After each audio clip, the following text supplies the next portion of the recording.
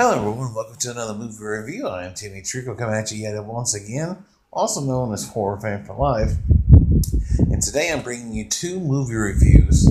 The first one is Renegades, which was released on June 2nd, 1989. It is a crime dramedy movie that received mixed to negative reviews with critics.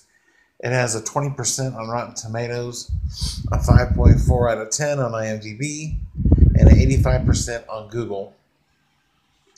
This movie had a $16 million budget, and it made $9 million at the box office. And it was directed by Jack Shoulder and written by David Rich. And it stars Kiefer Sutherland, Lou Diamond Phillips, and Jamie Gertz, respectively. And this movie is about an undercover cop, Buster, who is trying to capture a bad cop. And while doing so, he gets caught up in not only his own problems as far as the case goes, but with another person, Hank, who is played by Lou Diamond Phillips. He is an Indian who is in the city putting on display a certain artifact from their tribe that is really sacred to the tribe.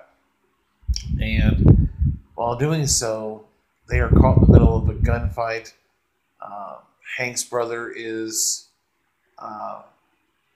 shot, and from there, Hank and Buster team up to go after the guys who not only robbed this place of its diamonds, millions and millions of diamonds, but to go after Hank's brother's shooter. And that's what this movie's about. Jamie Gertz has a small role. She plays Barbara. She is girlfriend of one of the jewel thieves, and that's pretty much what this movie's about. I mean, it's a typical 80s movie, especially when you got two buddies playing side by side. One's a cop, one's just a citizen. But you find the same things in like 48 Hours, where it's a cop and a thief. They team up. But this is a good duo, but it's not one of the best that I've seen. You know, when I think of good ones, I think of, like I said, Eddie Murphy and Nick Nolte, Eddie Murphy and Dan Aykroyd, Murphy and Judge Reinhold, along with John Ashton. Of course, that'd be a trio, but nonetheless, this is an okay movie. I found it to be actually pretty funny, especially with the two male leads.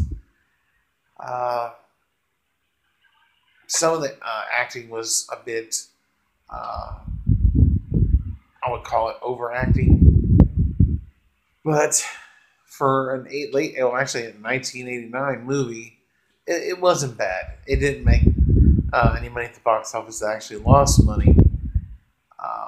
But I find myself loving these 80 movies the more I watch of them. Despite the negative reviews or if it made money at the box office or not. It doesn't matter to me. I judge a movie based on certain things. I don't really nitpick a whole lot, but I think the character development could have been a little bit better. The acting, especially of more of the co-stars. I'm not talking about the three known stars, Sutherland, Gertz, and Diamond Phillips. Some of the other ones I question. You can tell they're not quite as good as those three. In fact, those three, to me, stand out in this movie, which necessarily ain't a great thing, but if this is an enjoyable movie, I would watch it again. So with that, I will give Renegades a 7 out of 10 and 2 thumbs up. I enjoyed it. So definitely check it out if you got the time. Should be able to find it on Stars on Demand or Netflix. Shouldn't be too hard to find. Other than that, I thank you guys for watching yet another movie review. If you're new to the channel, hit the subscribe button, hit that bell icon, and let's talk about movies. I love movies. Any genre, with the exception of silent movies, I'm not really a fan of. But any genre, romantic comedies, straight up comedies, action, doesn't matter. But other than that, I thank you for watching, and I'll see you guys next time on the next movie review, which will be the movie The Fourth Angel. So look forward to that review and other reviews here shortly. But thank you for watching, and check you later.